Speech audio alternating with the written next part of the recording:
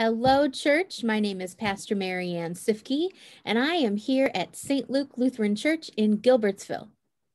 Hey friends, Pastor Scott Staub, and I'm here at New Hanover Lutheran Church in Gilbertsville. Imagine that. And today we have two readings, one Old Testament, one New Testament gospel. So we have Jonah, and I'm going to add some verses.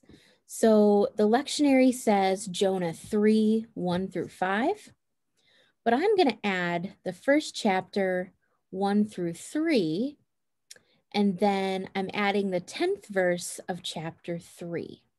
And then Scott, we're looking at Mark what? 1, chapters 14 to 20. I'm not adding anything else. Okay. I will add a remark though. Okay. All right. So let us begin with Jonah, chapter 1. Now the word of the Lord came to Jonah, son of Amittai, saying, "Go at once to Nineveh, that great city, and cry out against it, for their wickedness has come up before me." But Jonah set out to flee to Tarshish from the presence of the Lord. He went down to Joppa and found a ship going to Tarshish. So he paid his fare and went on board to go with them to Tarshish, away from the presence of the Lord.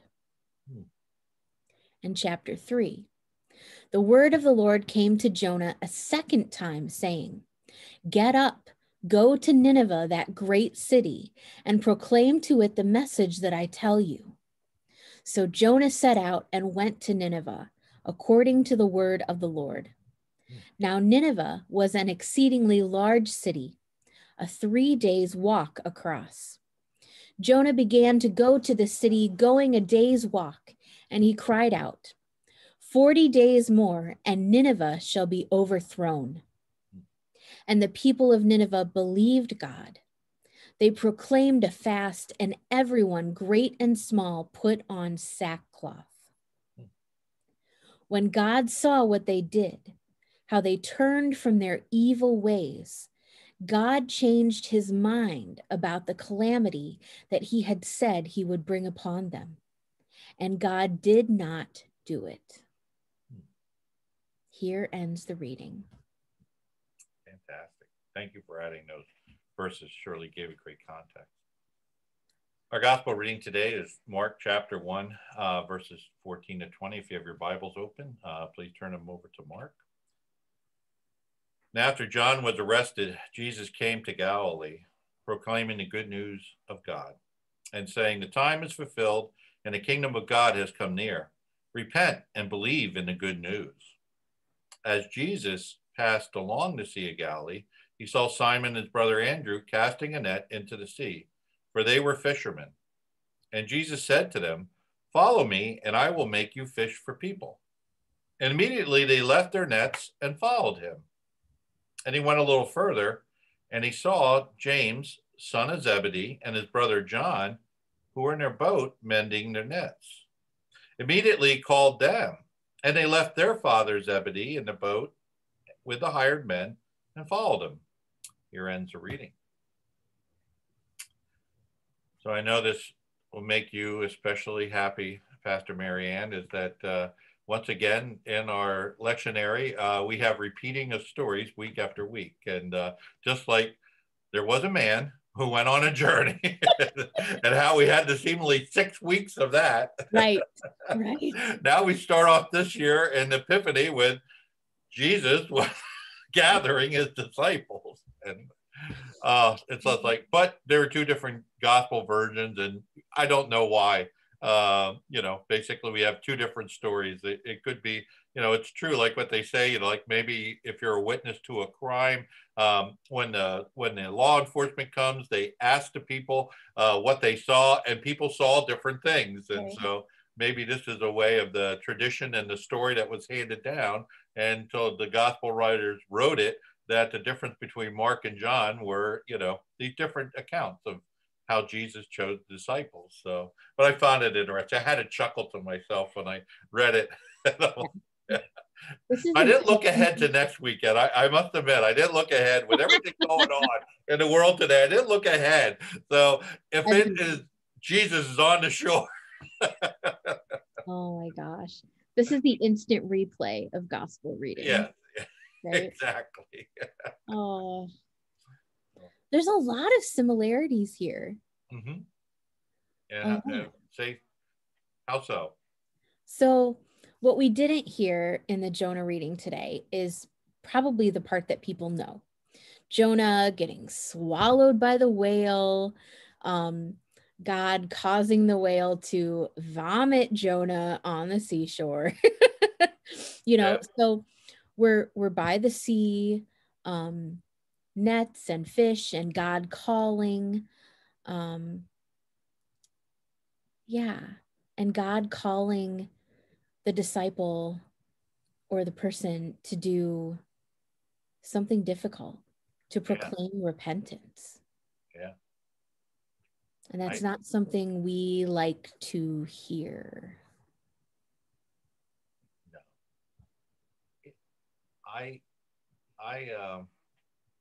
Last week when we talked about Nathaniel reclaiming that how could anything good come out of Nazareth, you have these stigmas and these reputations, and when these stories are told, just like in Jonah, you look into them, and people had these stigmas about the other area. Maybe they had traditions, or maybe they were conquered by these people at one time, or maybe these people were just plain irritants, and yet God is calling them and us to follow and to go and do God's work in those areas. Total inclusiveness, even of the crabby people and the nasty people. Right. Yeah, you're right. You hit the nail on the head. It's just like, woof. Well, I think it's interesting, the prophetic call to be a disciple. That's not something that's easy to do. But I think it's interesting to me that God was ready to obliterate Nineveh, like all of it. And the parts that we don't hear is even the funny parts, that even the animals put on sackcloth and ashes.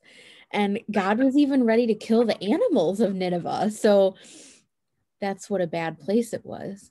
But the actions of one called person changed the trajectory of an entire city. And we get that same story in Moses. It's another person who was called by God. And then you brought up yesterday while we were studying about I thought it was interesting. You brought up about the tantrum, you used the word tantrum. And, like when we talk theologically, we don't usually say our great prophets in the Bible threw a tantrum. Yeah. But it's a continuing story, They are called, they are presented with a challenge, and they're like, I can't speak well, I don't want to go there, God. No, I don't want to go there. I'm going to run away. Then they relent. Oh my gosh. Oh, and it was funny because, too, is like, when I visited Egypt in that area where Moses was, historically tending the sheep of the family in that area, it's like, run away, where? Where are you going to hide? Right. It's nothing but rocks and dust.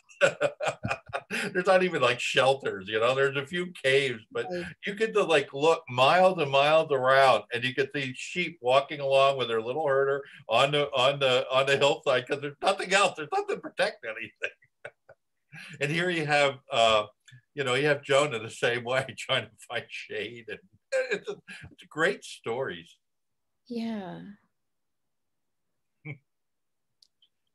I also then, since yesterday, talked about or studied or read about something that struck me pretty strongly about exactly what you're talking about. And it's kind of a more of a conclusory statement, but it's an I think it's powerful if we start out when we think about being called by God, and I've been preaching about this the last 3 weeks about being called and significance of it, and also, we studied yesterday about the, you know, it, people, because they're called, don't always just jump up and do it. Right. We have those that are and those that aren't, and it just. But this one reading I had, I just wanted to share it. Um, it was from the Archbishop of Olinda and Recife, and it's about his statement when he was ordained as a bishop, and he says about it's an archbishop. I'm sorry. But 1964, it says, "We all believe that all human beings are children of the same Heavenly Father. Those who have the same Father are brothers and sisters." And that just knocked me to my core, and starting at the very beginning, and let us really treat each other as brothers and sisters. Mm-hmm. So I just, and in studying what we're studying, and we are called, and I think with that mindset, sometimes it just helps us to go forward with God's calling if we imagine the people that we're called to serve as our brothers and sisters rather than others. Yes. Yes. Amen. Yeah. But I also laugh, and I know you stumped me yesterday, and part of the storytelling in the story of Jonah is that sometimes when people look at a context and everything, and I will share, but it's not written in the Bible, but like sometimes theologians and people do commentary really dive deep into the story without parts, and they try to read in between the lines. And I brought up the part of Jonah being his hair and his pigment of his body being totally absorbed by the stomach acid of the whale. And people try to prove, we have people that need proof in the Bible to believe in these stories. So they'll go to great lengths scientifically to prove these stories. But what always stuck with me, even though it wasn't in there, but was the assumption and or the possibility that if you were in the belly of a great fish and you were in there, the stomach acid would turn your pigments, no matter what your skin tone was, to white from the bleaching, and you would have no hair. And if you landed on shore and went to talk to somebody, they may be a little bit like, "Whoo, we believe you." Right. Yeah. And so people went to great lengths to dig up history of whales in the mid 18th century that spit out dogs and other whalers and how they looked, and they tried to prove the stories and made it that Jonah looked like a ghost when he went to talk to the Nineveh. But I mean, I just find it amusing, but you can just, these stories are just great stories.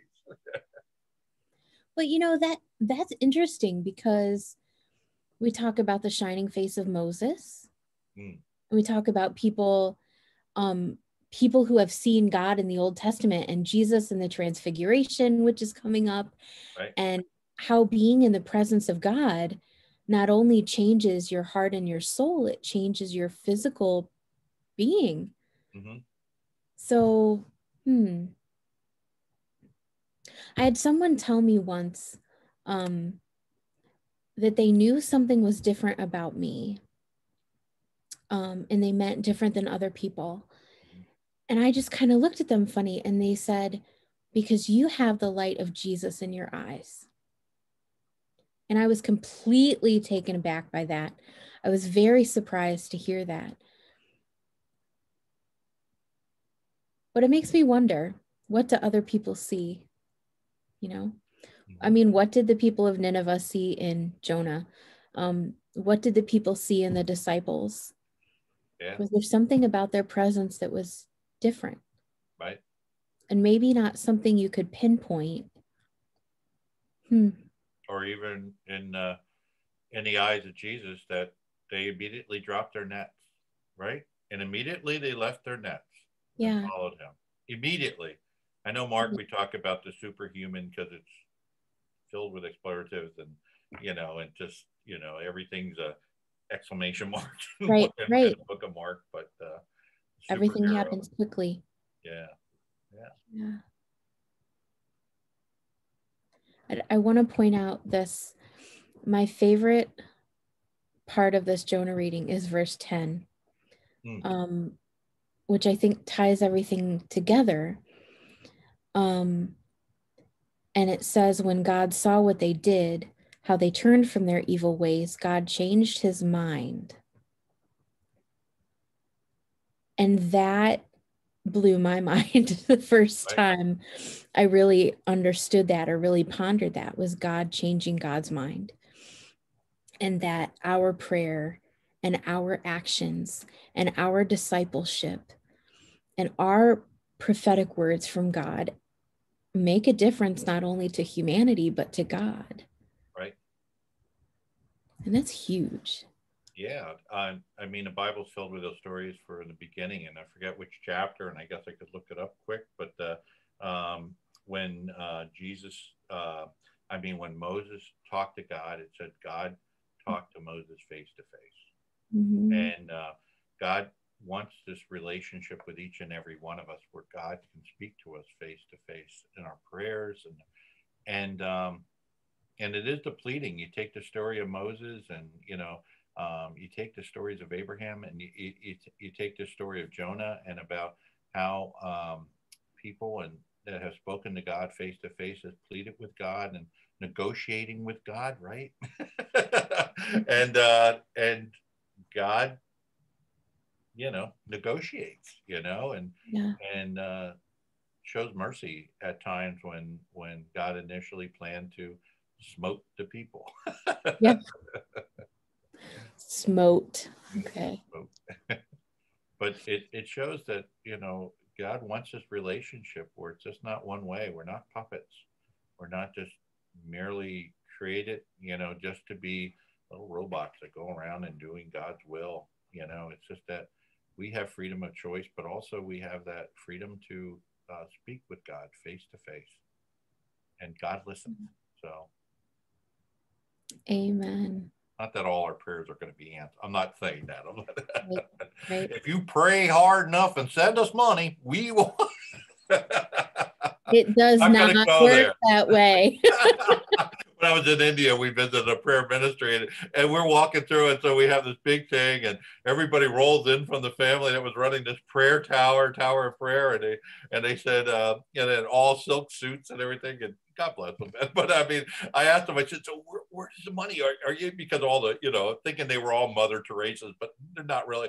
They go, no, we just take the money, and people send us prayer requests and send us money, and we pray for them. We keep the money. And I'm like, oh, okay. We're out in the parking lot. There were, all Beamers, Mercedes. We're like, oh, okay. But it was just, but God does want to have a relationship with us. And I think that's the great news, and willing to negotiate with us and sending us into perilous things, but, puts up with us too when we say no. We don't always have to just jump up like the disciples here and immediately leave their nets. I mean, sometimes it's 4 or 5 times, right? Moses and Jonah, it's multiple times. Yeah. So don't feel bad out there. Right. Yeah. Oh, well, thank you, Pastor Scott. It's been another good week. Yeah, it has been. I enjoy each and every week being with yourself and with our friends out there, and yes. Just be able to share the stories and share some thoughts. So out there, if you're able to watch this, I know you are out there. I'm finding out I click on there and I watch it. So you can make comments and share things and share them with your friends and, challenge us a little bit. That would be fun too. I may not, just like Jonah, I may not answer right away. Go hide underneath a bush. But Yeah. No, I'm not going to, there's no whales nearby, but No. No. Well, peace, friends, until we meet again. Yeah, go get them.